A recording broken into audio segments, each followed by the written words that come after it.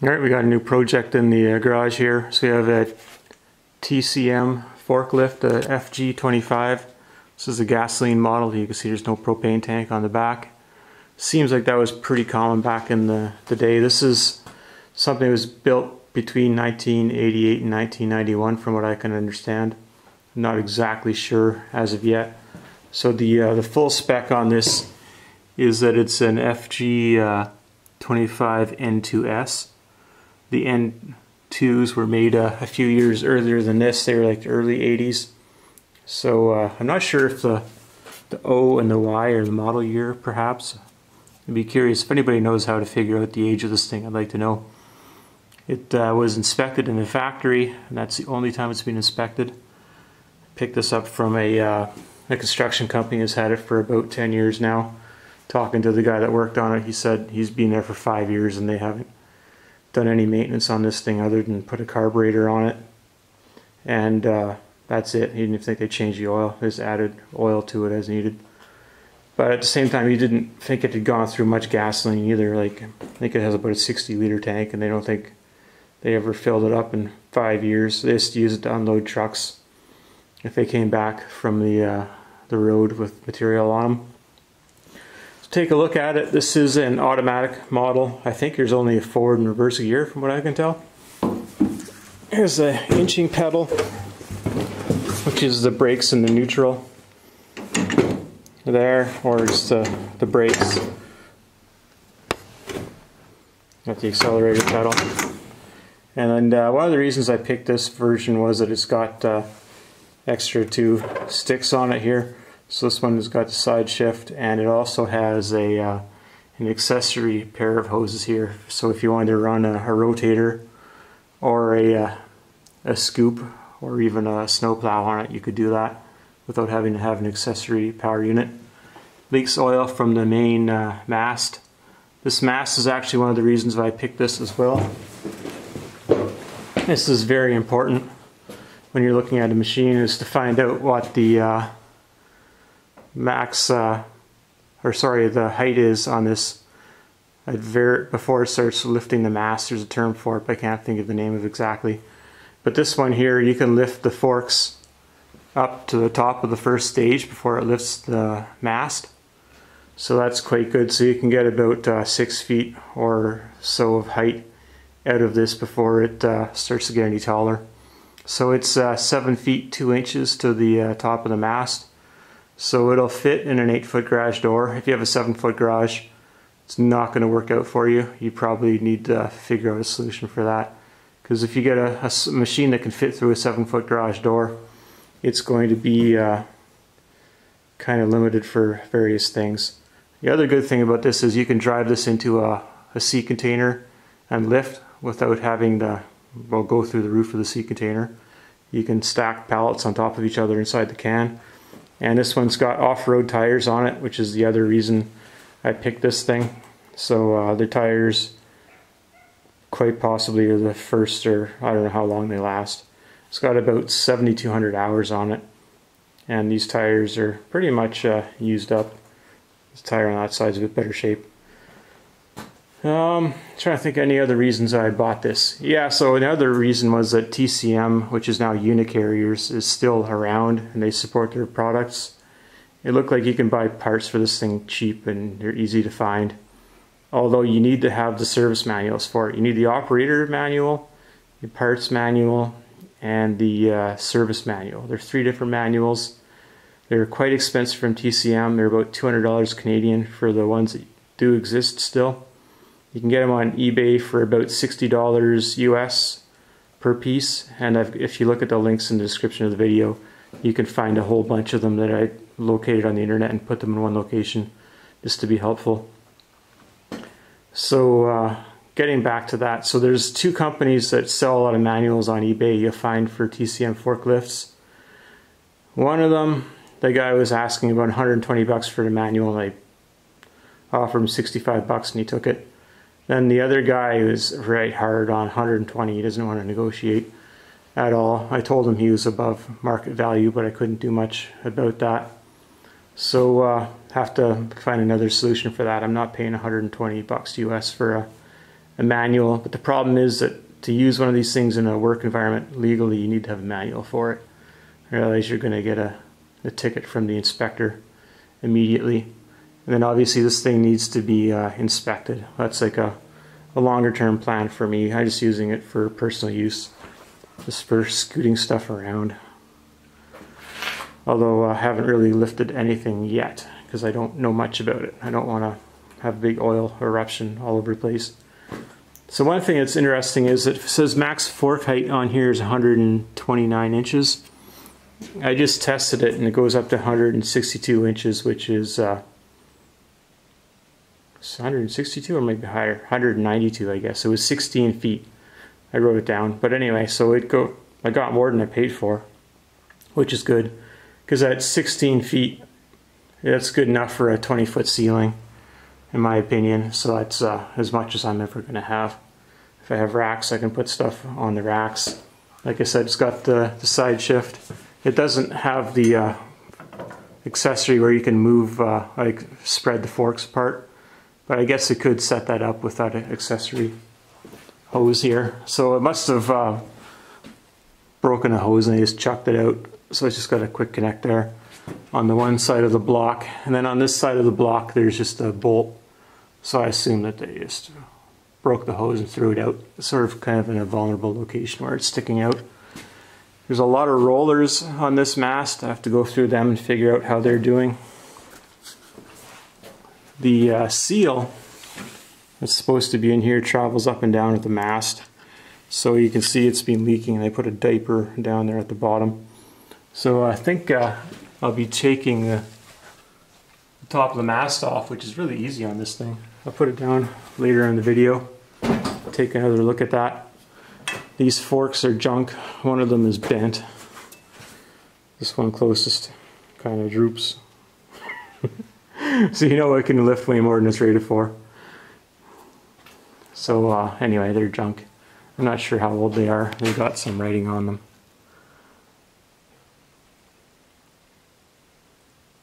When you're buying them, I guess the critical dimension is from like here to here. That tells you the size of the class of the fork you need to buy. And there's like a little window there so you can slide the fork inwards and pop it out and off of there. So I'm going to be taking these forks off pretty soon because they just take up a bunch of space, and I'm just going to be working on this for the time being. So it's going to get all new hoses for all the lifting components. In the manual they say to change the hoses every like 2 years and change the chain every 2 years, which is kind of, I guess in a production environment when you're doing 4,000 hours a year on a machine, you probably would do that, but I wouldn't consider that for this thing. This is faded. I started kind of scratching at it.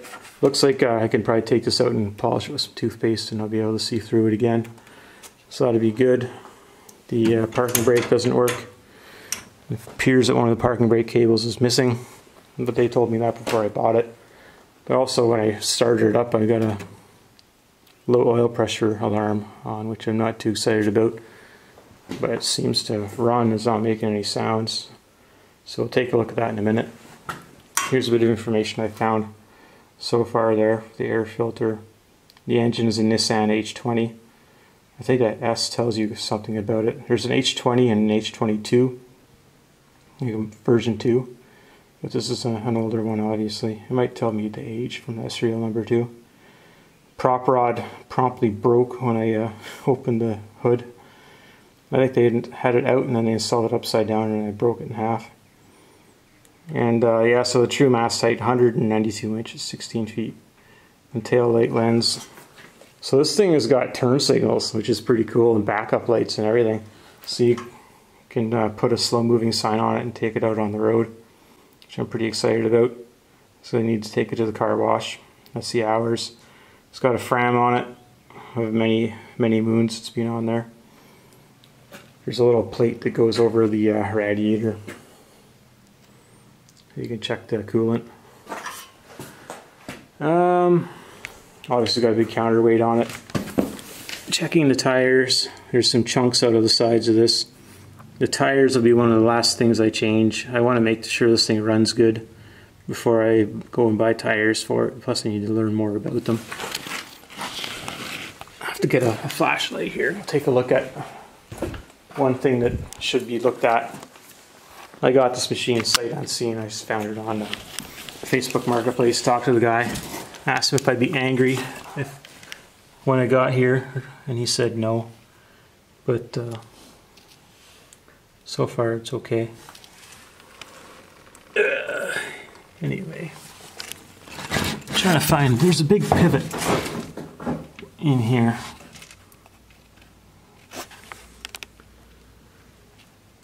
You can kind of see it there in the center of the screen. It's not in focus though. So that pivot, there's a big gap above it.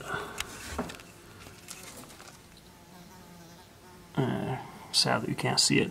But anyway, that's going to be a problem to work on that. I hope I don't, if I need to take off the counterweight, I'll need to determine how heavy it is. There's a little hook pocket on there to lift it off, and I got a crane. So as long as it's under 2 ton, I can lift it. But yeah, I'd rather not. Couldn't tell you what it weighs. I think the machine weighs around 8,300 pounds altogether. So if the counterweight is half the weight of the machine, that would be about the most I can lift. I have no concept of what it weighs. And it's got a gutter on the front.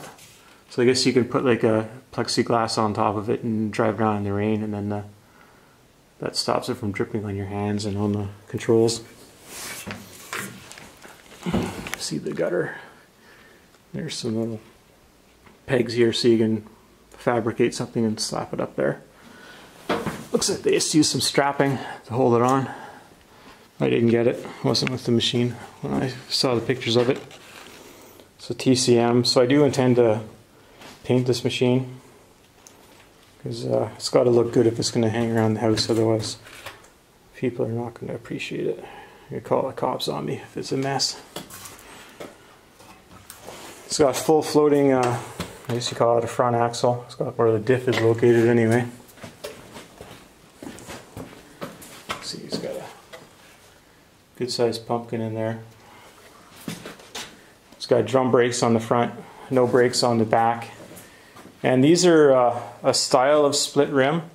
And because I've not worked on this before, what I'm going to do is I'm going to let the air out of the tires before I separate them from the machine. Because I don't want to kill myself, and I don't know which bolts are which. You'd think that the dangerous ones would be facing backwards, but they're not.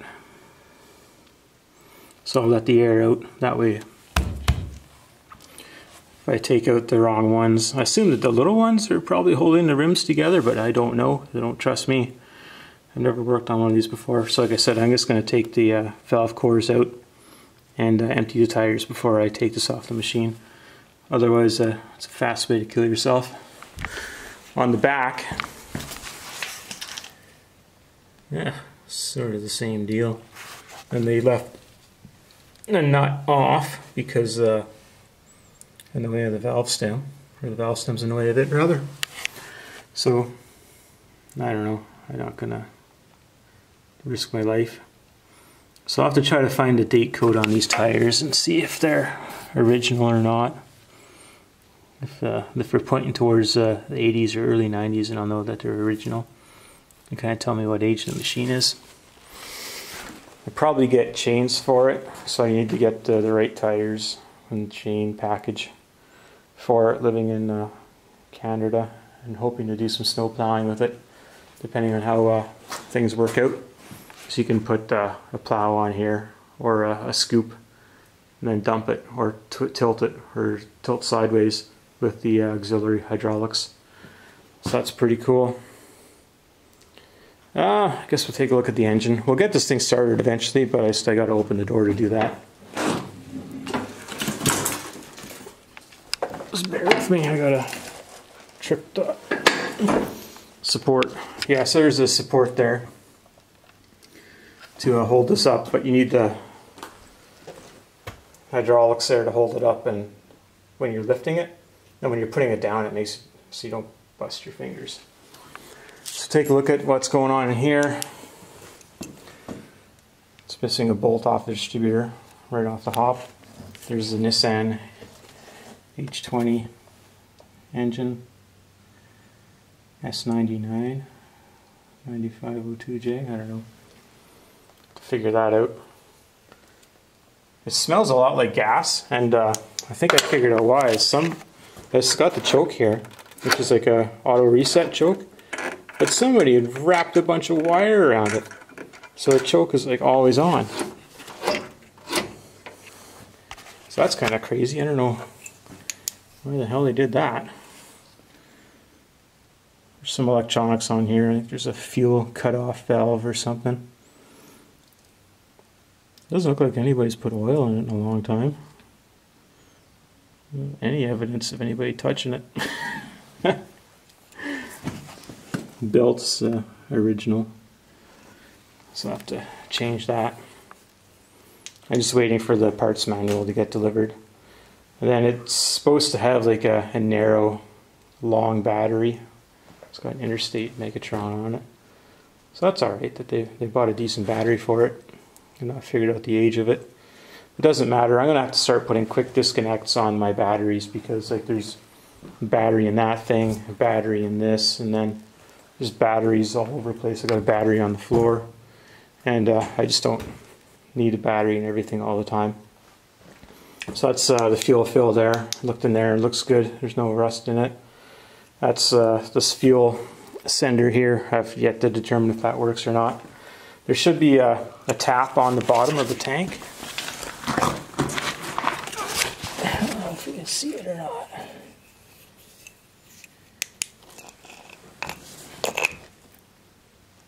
I don't know if the tank is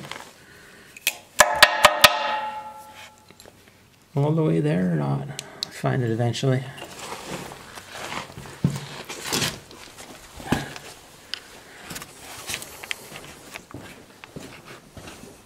So being Japanese, I imagine everything is metric on it. So it's got a decent air filter in it.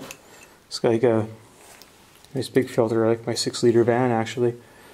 But it looks good. There's nothing bad going on in there. Radiator looks good.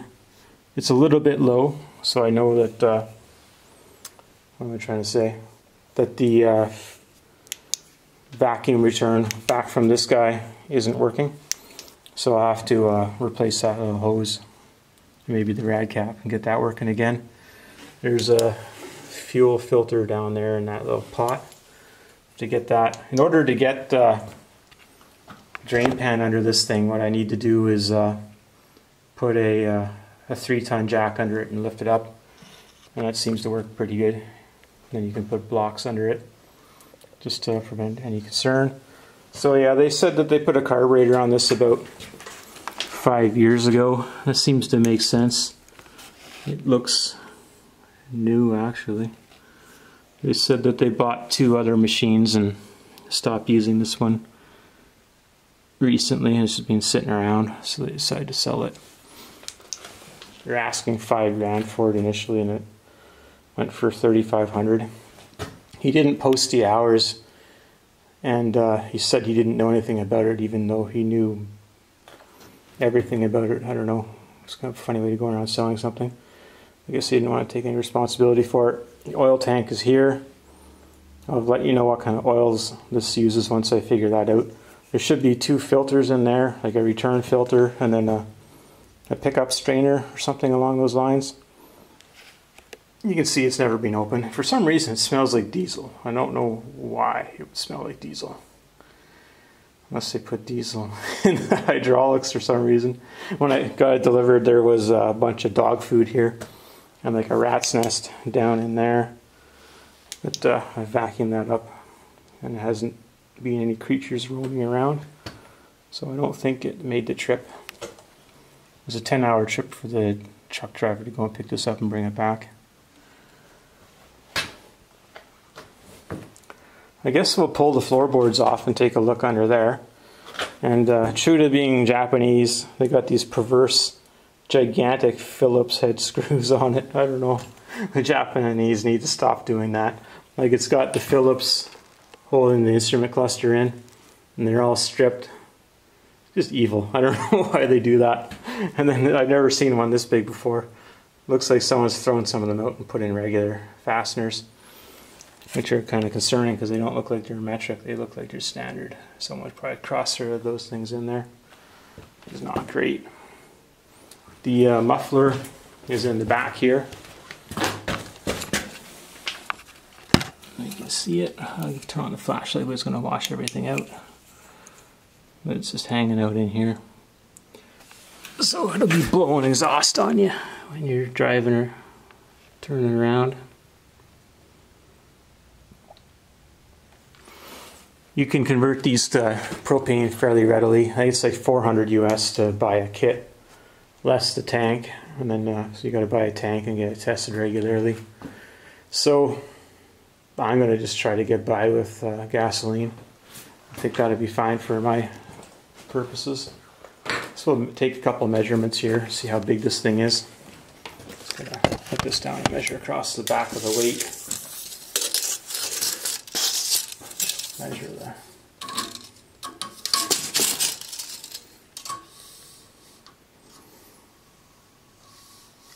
yeah, it's about 43, 44 inches.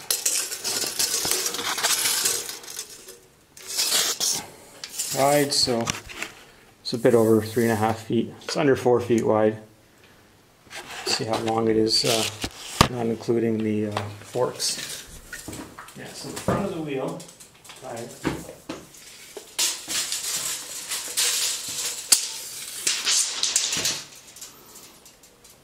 Back of the weight's about 96. So it's roughly the size of a sheet of plywood. You're gonna find a place to put it in your shop. Obviously you're gonna be a bit bigger than a sheet of plywood because you need to be able to maneuver it. But kind of plan for roughly about that. Once I get the manuals with the full specs for this unit, I'll provide a bit more information for it. So like I mentioned, there's lots of rollers. It's got turn signals and headlights. Turn signal lever right there. Parking brake, like I said, doesn't work. There's only one cable. I'm hoping the other cable is underneath the floorboard. That door there is for accessing the torque converter or transmission or something. I'm not exactly sure how this thing works. There's got to be a way to service a differential as well. Haven't seen anything, so hopefully it's obvious when we get the floorboards up. So we'll shut this down and get it taken open. Alright, so we got the floorboards up. Had to take the throttle cable off of the carburetor. This is a gas pedal as part of the floorboard. This just had the thumb screws holding it down. It actually came out pretty good just with a flat screwdriver. This filter is actually on just like finger tight, so I'm not surprised it's kind of oily here. I think for the condition of the or age of the machine, this is kind of an acceptable amount of filth.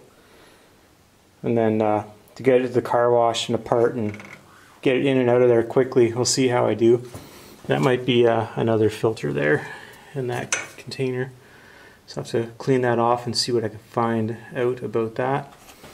This one might be an L60A filter. It's hard to say if that's the filter element number or not. I have to clean that out pretty good. I don't want anything falling into the transmission. And then the transmission, you can't really tell, but it's like back to back with the differential. I don't think that there is a drive shaft in there. You can see the filler for the transmission there. It can use, I think it uses either Dextron ATF or 10W oil. That's the case for the modern versions of these. And like I said, I'm still waiting for the manual for the see what the heck this thing uses. It doesn't look like it needs much attention.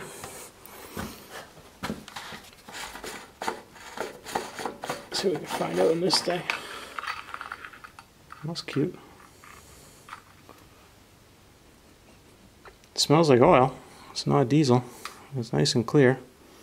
Usually the oil on these things is all milky and nasty, but not the case with this one. The starter, the appendix isn't working correctly, so I need to look at replacing it or just living with it. It clicks and doesn't start all the time, just spins without engaging the flywheel.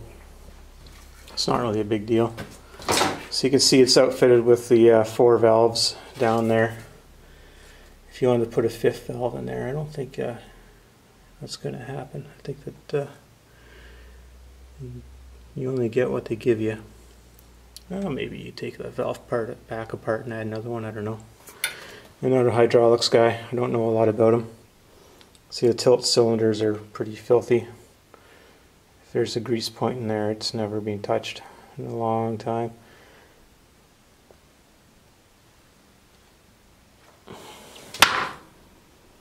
So that's about that. I guess if we're going to start it, we'll have to put the floorboard back in so that we can actuate the throttle. So I guess we'll do that and we'll take a look at that in a second. Alright, so I decided it wasn't time to put the floorboard back in. I wanted to do a bit more exploring. So I found the brake pedal switch there. You can see the master cylinder is right here, and the fill-up bottle just attached up there. It's nice and full. Brakes seem to work, just the parking brake doesn't work. Couldn't find the missing parking brake cable. I'm not sure that it is missing. I won't know until I get the parts diagram on how it's routed. It might be split off somewhere else in the truck somewhere. I got that cap off for the fluid for the transmission. It's just a tapered plug with a dipstick on it, and it had red fluid on it. So it's got like transmission type fluid in there. So it's good to know that that's what's in there. I'll have to drain that out. Then there's 2 sensors on the transmission here.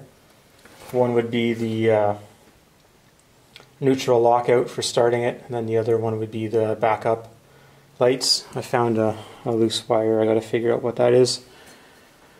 The wiring diagrams are in the parts diagram and the service manual. So between the 2 of them, I should be able to figure out what that's for. I haven't found the license plate light mounting location on this vehicle. I've noticed there was another plug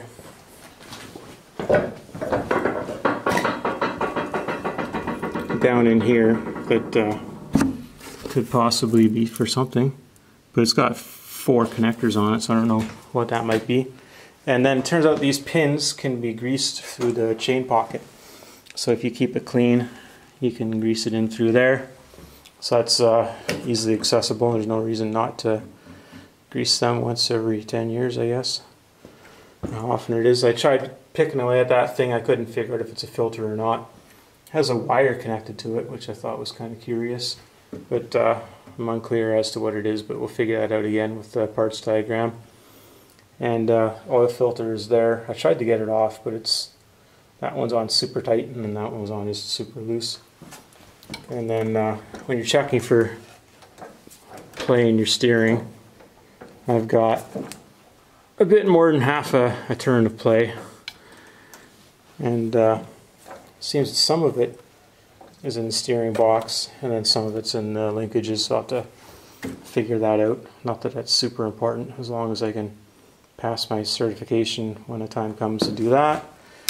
And then I'm not going to do anything really with this until I take some training, because I don't want to kill myself or kill somebody else, because they're pretty heavy and capable machines, but only in the right hands, otherwise they're just a danger. So I've got to figure that out.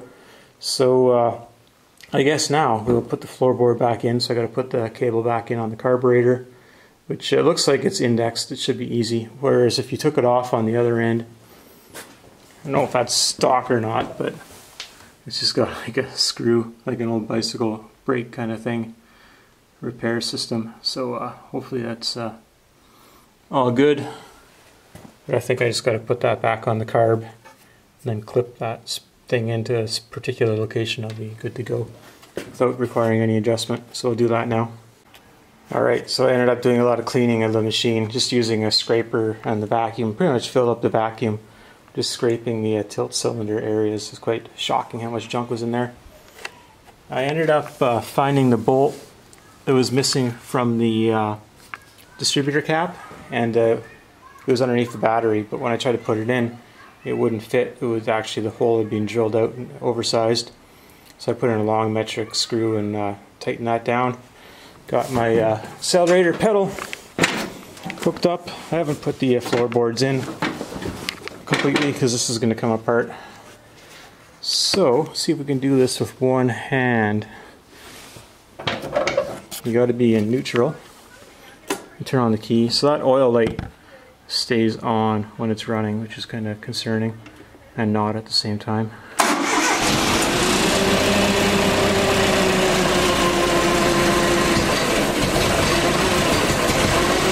It's pretty cold-blooded. The guy told me that before I got it. So like when you need to warm it up.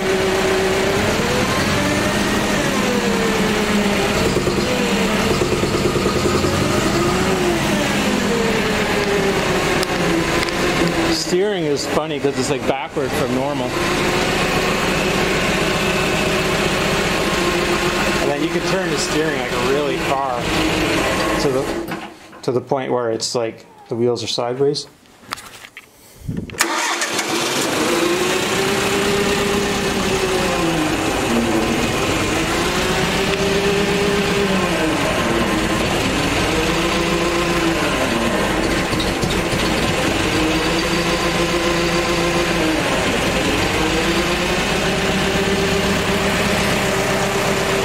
Light switches are missing. But yeah, so I got to figure out if that's just a sensor or oil filters plugged up or what. I'll take this apart and get it cleaned up and put it back on. Aside from that, it's a nice quiet machine, not obnoxious anyway. I don't know if I mentioned it or not, but its capacity is 5,000 pounds. If you go to the next stage is lower than 5,000 pounds, they should be a bit smaller. You can see the seal that's popped out on the mast. And yeah, so to test the chains, you want to have the forks about 2 inches off the ground. Let's see if they're the same. This one's a bit loose, and that's the case on both chains for whatever reason. So I guess this is the introduction to this machine. I'm not sure how much I can show of me working on it, of whether it'd be interesting or not. Please let me know either way if you want to see this machine in the videos a lot or not. I'm going to be buying a few parts for it and kind of patching it together. I'm going to be putting tarps up to make this bay kind of sealed off so that I can take it apart and paint it. So, thank you for watching.